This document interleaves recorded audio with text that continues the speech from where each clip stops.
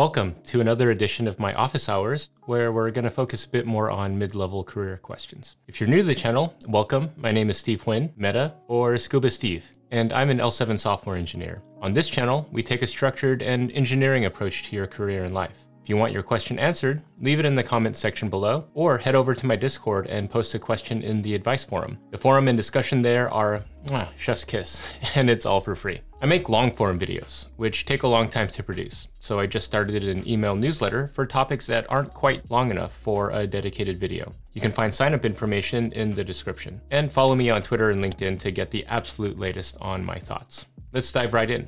Kamal Chaya asks, was wondering if you could address the concerns that ChatGPT would take over software engineering jobs. Okay, programmers and software engineers have been trying to replace themselves ever since they existed. Programming languages and compilers meant that anybody could give computers commands in plain English. That didn't eliminate programmers. For loops and subroutines allowed us to run pieces of code as many times as we wanted to. Templating and object-oriented code meant that we could get more sophisticated about dispatching runtime behavior. Scripting allowed us to automate terminal actions. I see generative AI as being able to make us that much more efficient with code-level tasks.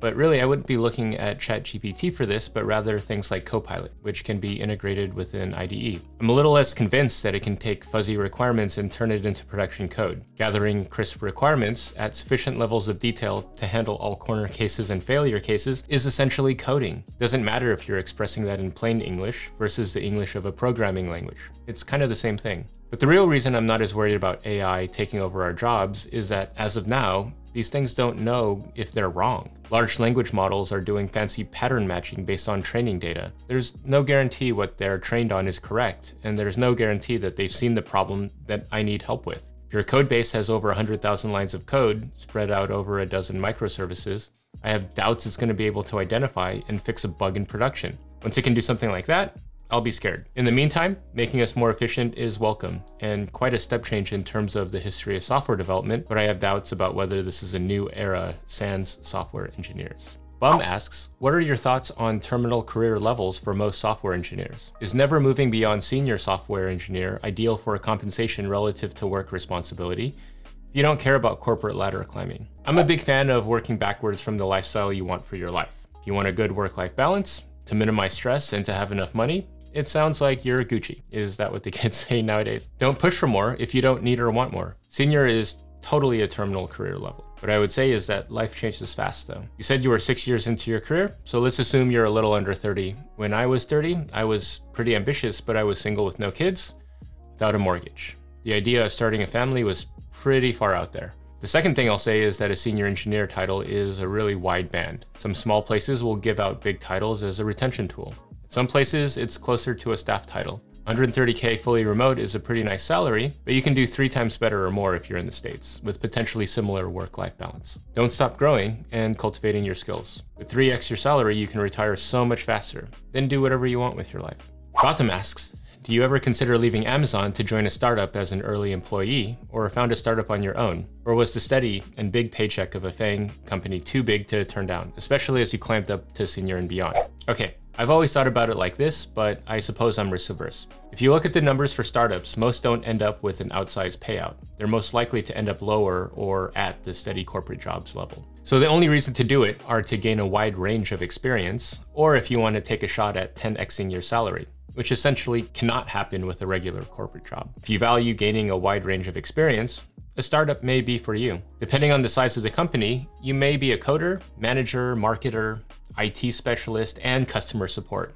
You have to put on a lot of hats. It's likely to be a fast-paced environment, and your impact on the company is gonna be felt no matter what. I will say that big corporate gigs, especially FAANG companies, have an upside that people tend not to appreciate, which is that big companies' software usually affects more users worldwide and will typically have bigger and more robust systems. So generally, the focus on quality is non-zero at big companies. And from what I've heard, when you go from a big shop to a small shop, people are often shocked by the decrease in quality of the code bases. Abu Bakar Muhammad asks, what are the biggest sacrifices you feel you've made to reach your level of success? Okay, that question kind of cuts deep. In college, I used to buy a pass for a local resort and snowboard like 50 times a year. A lot of my friends were snow bums for a couple of years outside of school, but I started the career grind as early as I could. I can finally afford really nice gear and to fly out to find good snow, but I don't have the time anymore. My heritage is Chinese and Vietnamese, but I grew up in America. I have a bit of each of the languages, but sometimes I dream about being immersed there for 6 months or more, getting to know my roots. The longest vacation I've ever taken is 4 weeks, and the most time I've ever taken off of work is 6 weeks, when my daughter was born. That was a really special time, but there's no way to construe that as time off. So to answer your question, I'm successful, but I'm time poor with my family, my job, and the YouTube channel. You can do anything you want in this life, but you can't do everything. But hey, my priorities aren't set in stone, and life changes fast. Maybe I'll get to be a ski bum later in my life. Who knows? Isuru Nana Yakara asks, "Hey Steve, what if you can't relate to the problems the mentee brings, or you simply don't know a solid answer? What should you say to them?" The simple answer is to let them know that you can't relate to their problems and you can't really help them. So let them know that. I think the worst thing that you can do is make something up. There's a thing called the fallacy of false authority, and I see it all the time in software for some reason. The idea is that when someone is an expert in one field, it doesn't imply that they're an expert in another field. If someone's a neurosurgeon, that does not make them more qualified to be president. If someone's a principal software engineer, it doesn't make them qualified to give dating and relationship advice. Make sure as you progress in your career, you avoid that fallacy of false authority. Paris Walters asks, "What's your advice on getting projects that will move a mid-engineer to senior? I'm feeling stuck." So one anti-pattern that I've noticed is that people feel like they need to be assigned a project of perfect scope to be promoted. There's some truth to that. It seems like an easy way to demonstrate that you're operating at the next level. The downside though, is that very rarely are projects perfectly sized. If the project's too big, it may require the work of many people and your contribution may be harder to demonstrate. Projects may launch a year later than when you want to get promoted. They can also be canceled, or you may get reorganized and may be taken off a project. So tying your promotion to a project means that your promotion gets tied to externalities. If there are projects that are senior engineer sized, you can hitch your wagon to them. But if there aren't, that doesn't mean you can't get promoted. There are no small parts, just small actors. I think that the way you deliver can be a strong indicator that you're operating at the next level. Perhaps you found a way to tweak a process to deliver faster. Perhaps in the course of writing some code, you determined that a refactor would have a ton of benefits, not just to the project, but to the existing production code. Perhaps you've been taking the time to uplevel your coworkers on a piece of technology you're an expert on. A thought experiment that may help is to think about what a senior engineer would do if they were assigned your work, and then do that. This will get you promoted faster than getting assigned a big project. You don't know what that is, make it your job to figure out.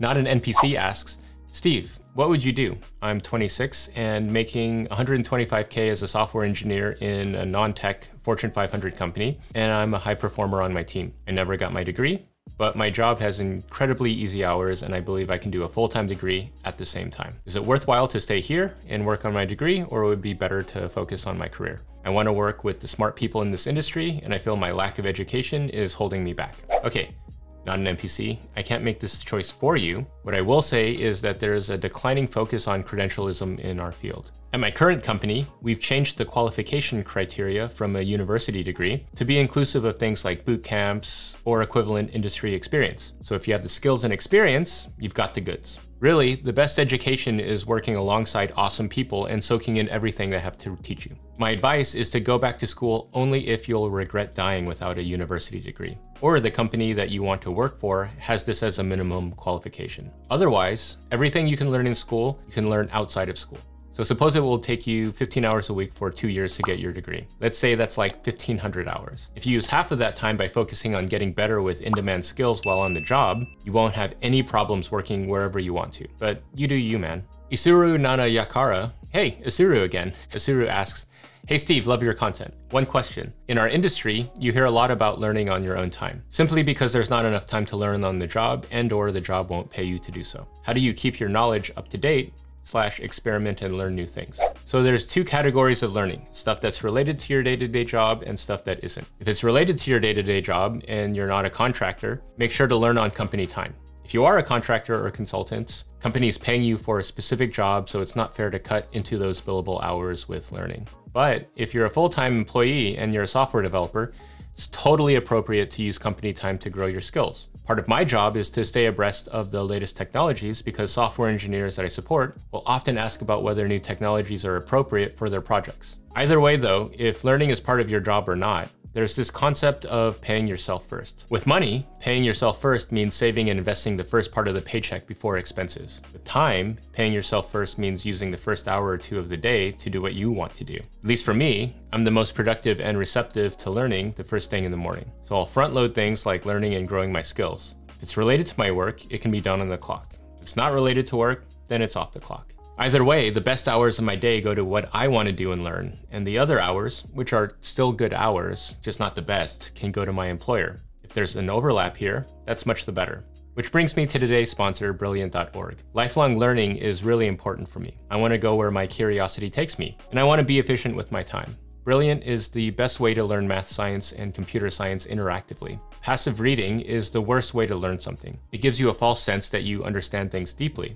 I'm interested in so many things, but I have really limited time, so it's important to engage with the content to be efficient, even when doing hobby learning. For example, I didn't do enough statistics in school, but it's crazy useful to my day-to-day work. I use Brilliant to brush up on my stats with their quizzes and interactive features. I had the confidence to use statistical terms correctly in conversations with people that have PhDs in the subject. Brilliant has lessons on everything, with new ones added every month. One that caught my eye is the course on contest math. I always wanted to do math competitions when I was younger, but never had the opportunity. The course is super fun, and I'm having a blast. To try everything Brilliant has to offer, free for a full 30 days, visit brilliant.org/alifeengineered, or click on the link in the description. The first 200 of you will get 20% off Brilliant's annual premium subscription. If you've enjoyed today's office hours, here's a link to my previous sessions. If you have a question you'd like answered, leave it in the comment section below. Hope you have an excellent day.